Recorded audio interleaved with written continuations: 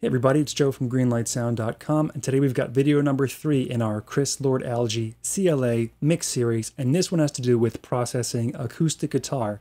And acoustic guitars can be one of the trickiest sources to process in a mix, simply because they're so dynamic, they cover such a large frequency range, they're kind of tough to rein in. You want to keep them natural sounding but still fitting in the mix, it can be tough to do.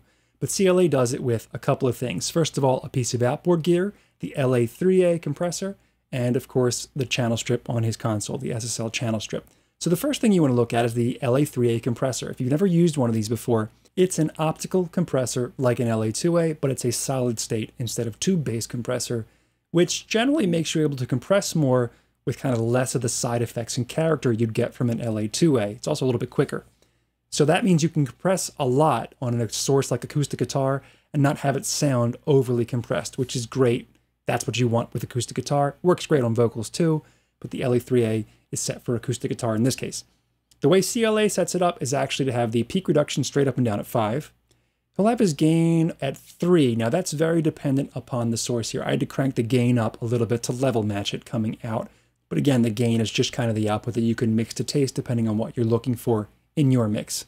It's set to compression, not limiting, and that's pretty much it.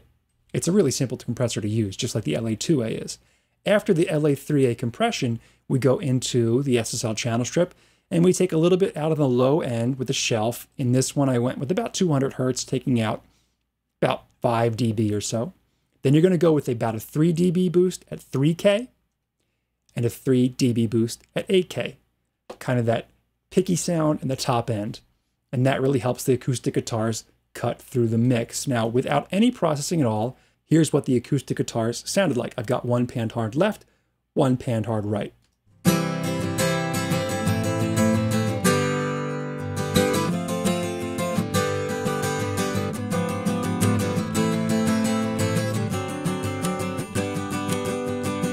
And both of these double track guitars have the same exact processing on them. Again, the LA3A into a little bit of SSL EQ.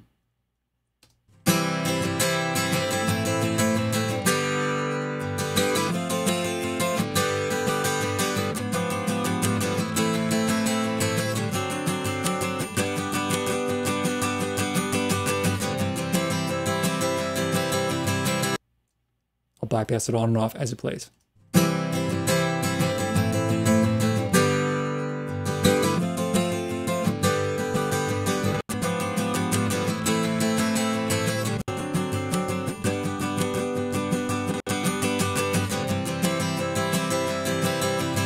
It takes that boomy, kind of overly dynamic acoustic guitar sound and gets it really controlled with that top end poking through, and it really does help in the context of a full mix.